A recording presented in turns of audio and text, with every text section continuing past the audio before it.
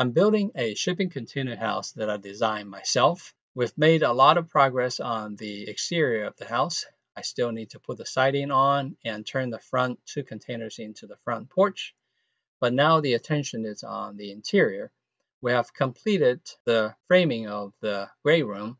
Now this video is about framing of the bedroom here. But before we do the framing, I have to do a lot of cutting and welding to combine the 2 containers to form the big space for bedroom number 4. We also moved the bath and the closet further north for easy piping and wiring. Before I cut the space open, I wanted to support the middle space with 1-inch thick wall tubing. So I would cut the tubing to length, jam them into the space, and weld them to the walls.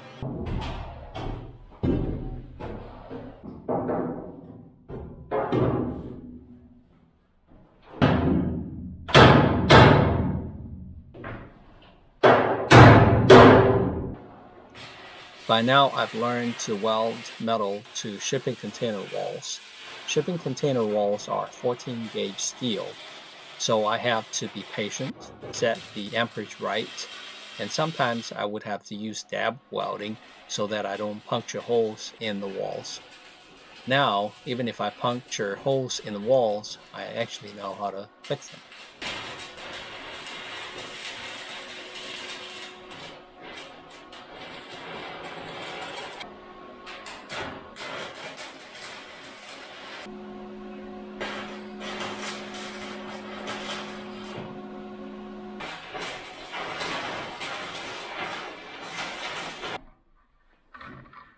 Now I crawl through a hole that I cut between the 2 containers to get to the other container to weld the support beams. The hole was cut for me to access one of the 2 containers because the welder who welded the strip to combine the 2 containers at the very top created leaks, and I had to get to the space to stop the leaks.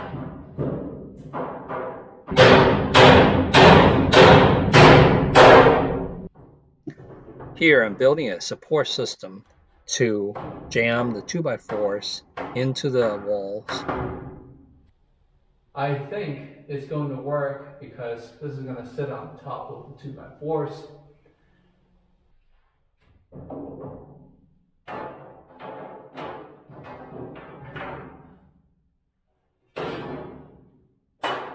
Okay, I like this so far. Let me tag it and figure out the other side. That is not quite exactly right, but let me tag this right away so it doesn't fall on anybody.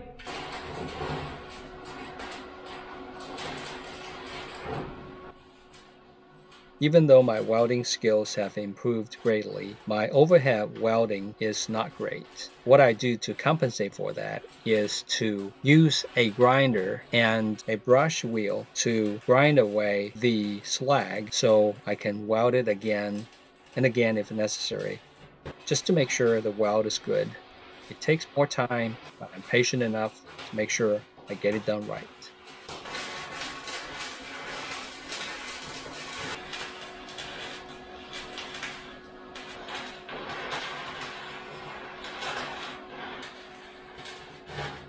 I use both 70-18 and 60-13 for stick welding. 60-13 is much easier to use because it starts an arc very easily and it doesn't stick very easily. 70-18, however, is better with higher tensile strength. I try to use 70-18 whenever possible, but 60-13 is very user-friendly and it doesn't puncture holes in thin walls very easily.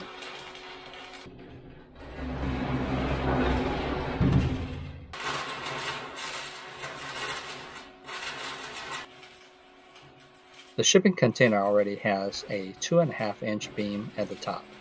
I'm welding a 1-inch thick wall beam to the 2.5-inch beam. I welded both at the top and the bottom of the 1-inch beam. I do this to form a mini ladder frame kind of structure, and I put the welds at every 10 to 12 inches. So this will give it real strength.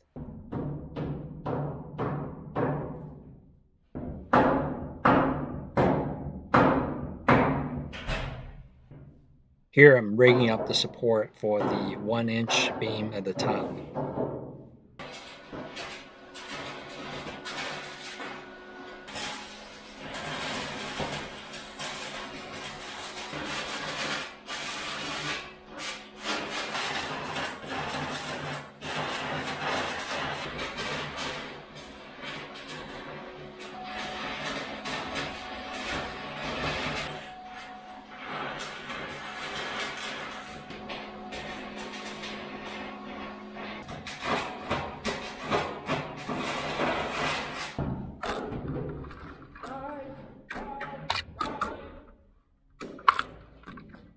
I've now moved to the other container through the hole that I cut into the two containers to set up the support to weld both the vertical beams and the horizontal beams to reinforce the structural rigidity of the shipping containers when I cut the walls open.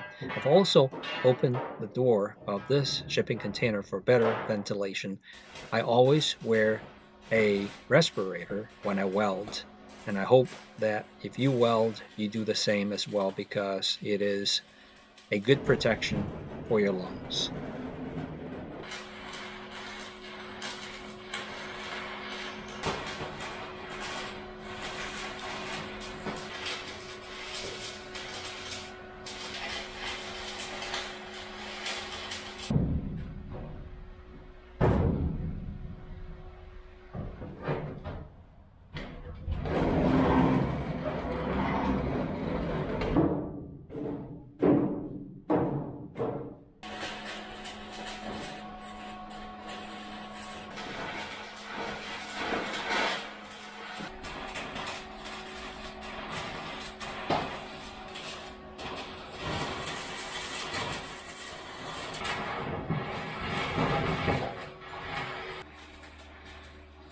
It took me literally days to do the welding and cutting.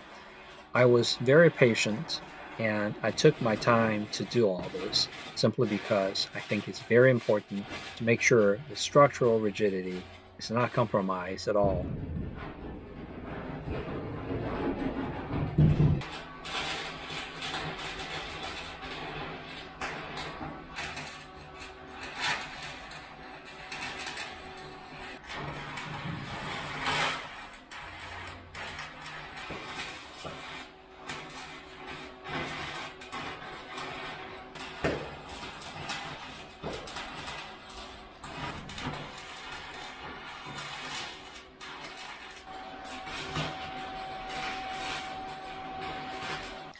The space between the two vertical support beams is about 28 inches. Initially, I thought about cutting that portion of the wall out as well, but I've decided to keep it. I think the closet space is big enough with an 8-foot span, so keeping the walls will help with the structural integrity of this bedroom space.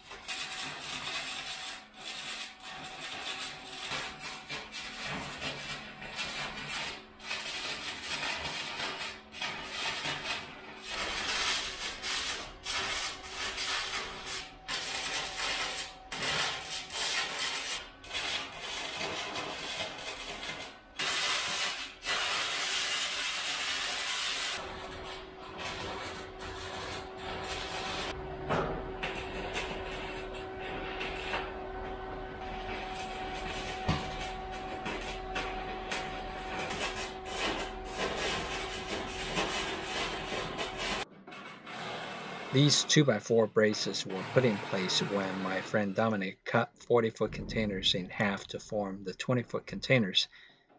Now these containers have been welded properly to the 40-footers. It's time to take the braces out.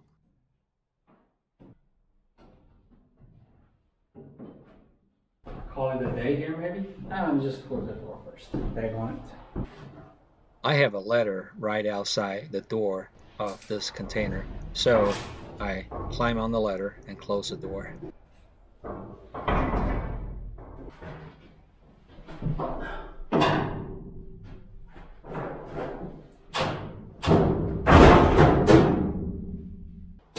Just like I planned it.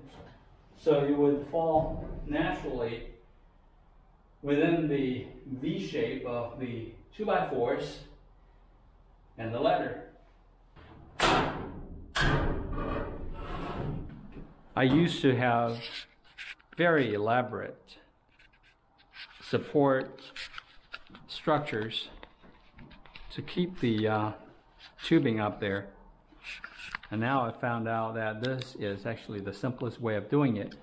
You simply get a 2x4 and then add more height to it at the bottom to whatever length. And you can jam it in there to the top. And it's very stable. Just a simpler way of doing it.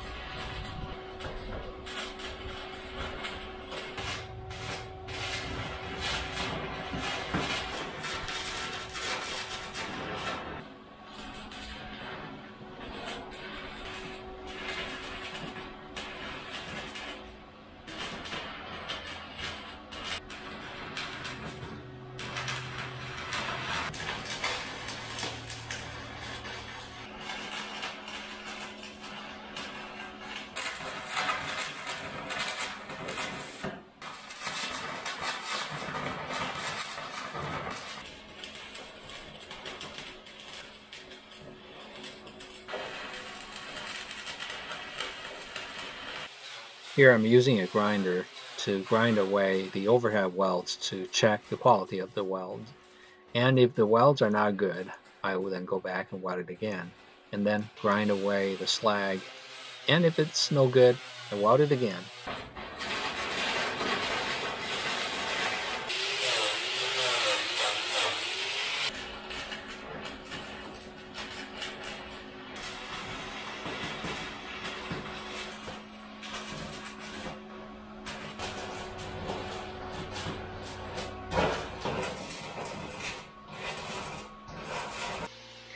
After I welded the support beams, I finally started to cut the walls out using my plasma cutter.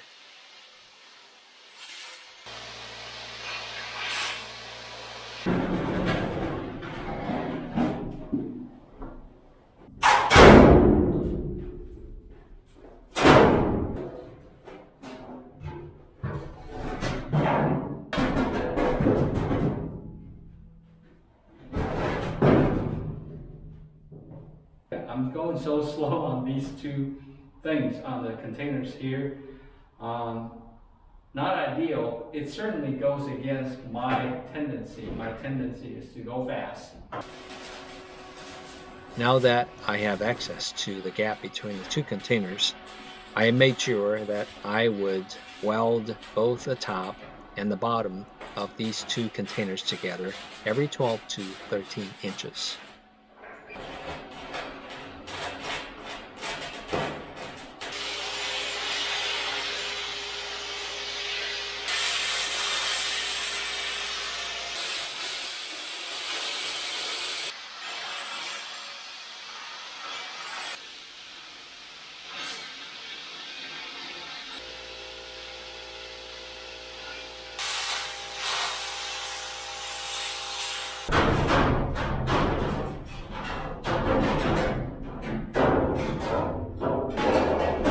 That panel of the wall has been removed, it's so much easier to go between the two containers instead of having to crawl through that hole.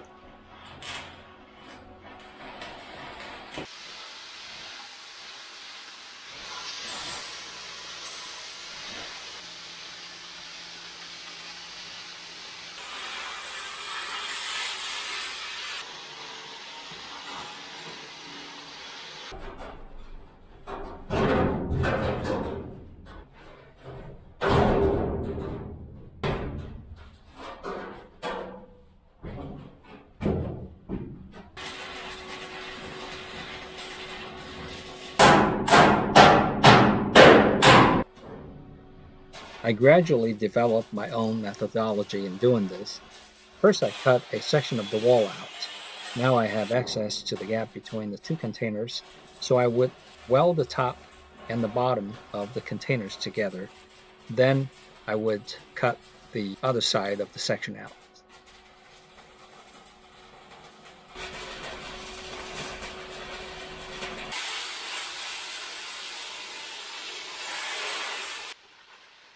One thing I do want to note is that we have already welded a 1/4-inch steel tab at the very top between the two containers.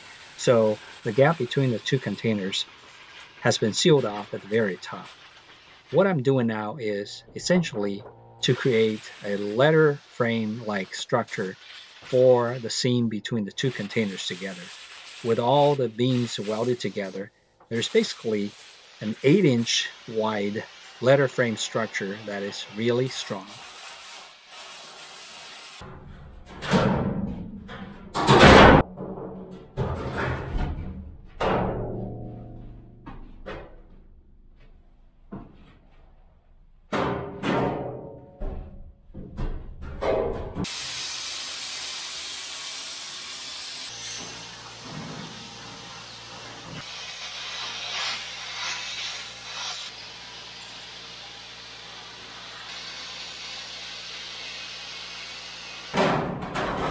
I use 3M's respirators. I have a couple of them. I use both the 2091 and the 2097 filters. I do like the 2097 filters much better. I think they do a far better job even though they're a little more expensive.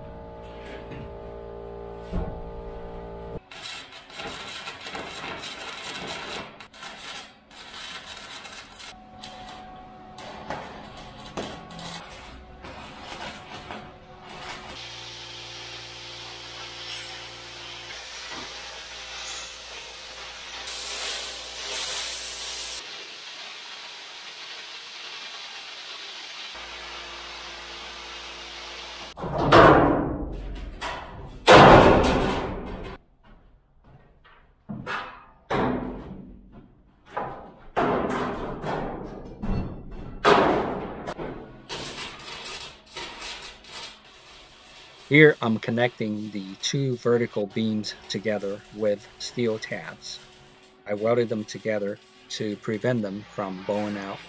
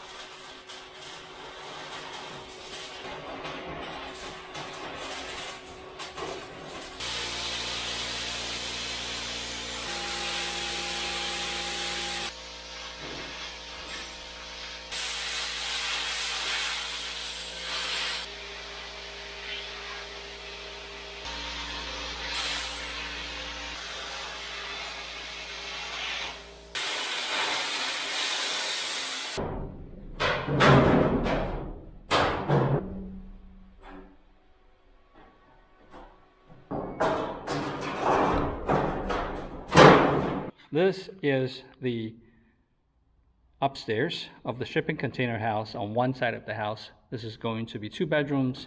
There's going to be a 4-foot hallway coming this way, through this door, and through here. And what I've been able to do is to cut the walls out of the 2 shipping containers to form this bigger space. Now, this is going to be a space that would house the full bath for this side of the house, and it is a regular bathroom that is 5 feet by 12 feet. And then from this point on, you're going to have a door here, and you're going to open the door into this bedroom here. So this bedroom is going to be roughly 16 feet by 13 feet. So it's a pretty decent bedroom here. And the work that I've done, and I've done this work very slowly just to make sure that I do this properly. I have basically built a solid beam up there. So this is almost like a 8-inch wide beam up there. They're joined together like a letter frame between the two with welds every 12 to 13 inches. And I've beefed it up with 1-inch tubing on either side of the tubing already. So this is a solid beam up there. It's not gonna sag. I put a laser to it, and it's working great.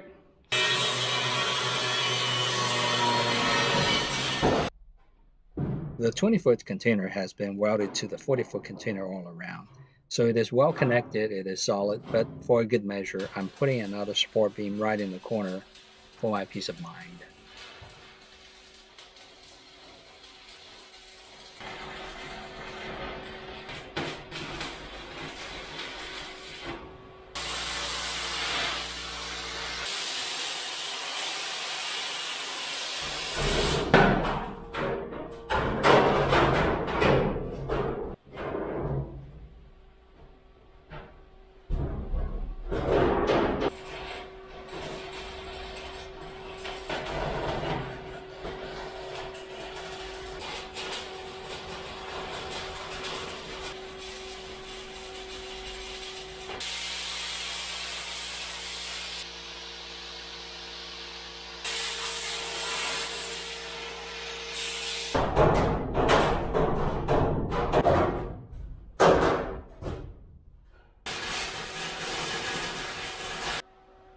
Here in this corner, I added another beam for good measure.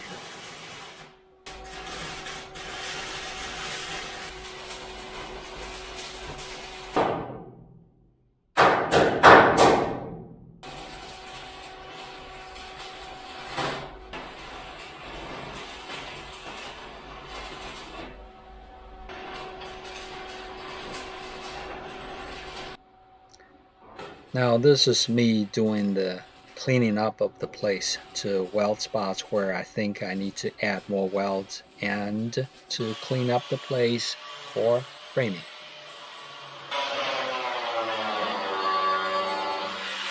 Go. All done here. Go. Let's go.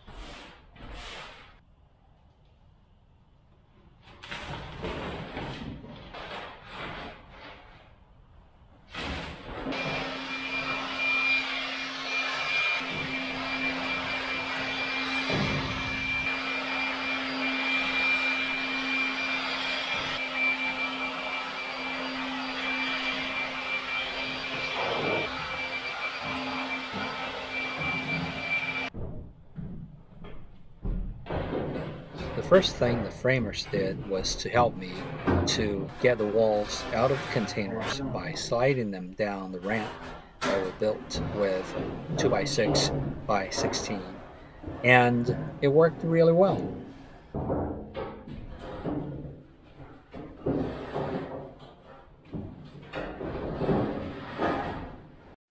The last thing that we moved out of the containers was an Econoline bench seat. I will use the bench seat in the garage as a mudroom bench.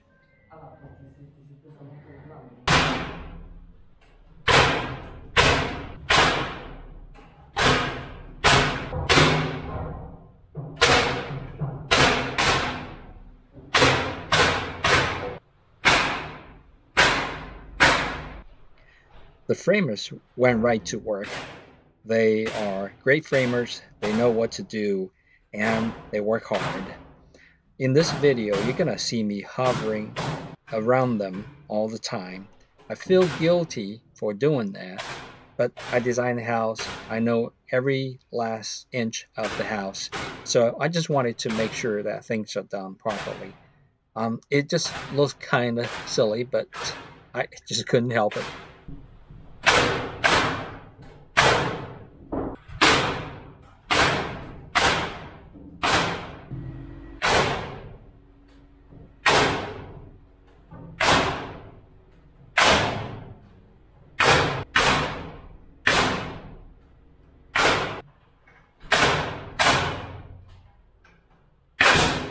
No.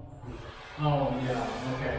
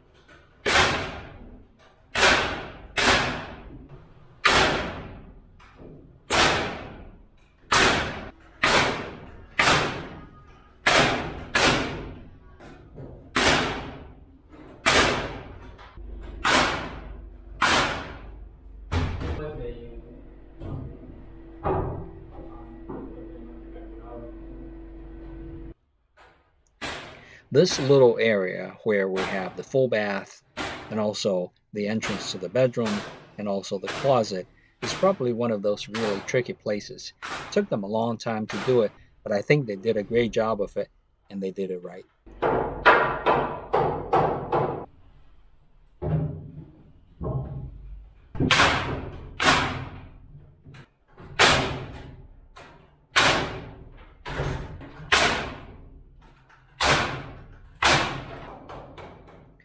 If you look at the construction details of my shipping container house, you will realize that I'm not aiming to build the cheapest house possible. I'm aiming to build the strongest and the most unique house possible. So I have built a tiny house out of a 20-footer. I will make a video about that someday soon, and I'm using that tiny house as my work trailer, and it works great. But this build is not a cheap tiny house.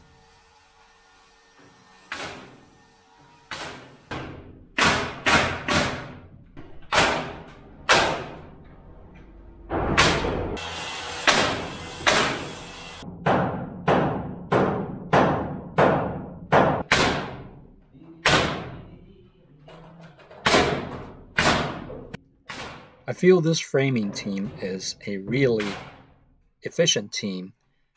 The main framer knows exactly what to do. Then he has the person helping him to cut the lumber to size, and then he would then nail them together. I think he does a really good job knowing what measurements he needs and how to solve problems if there are any problems. So I'm really lucky to have them to help me with the framing.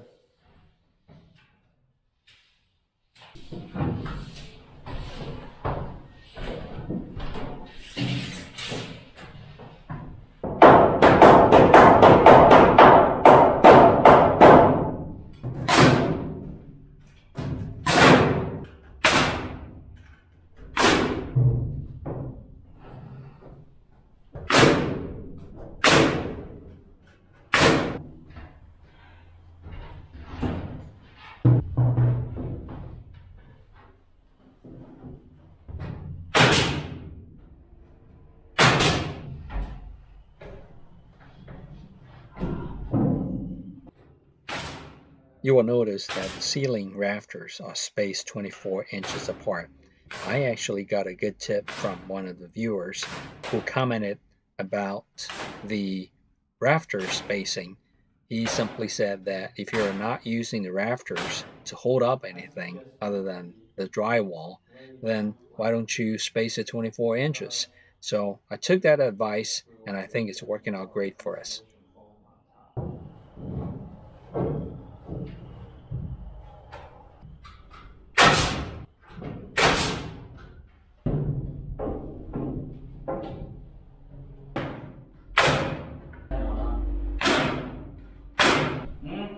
That is maybe okay. No,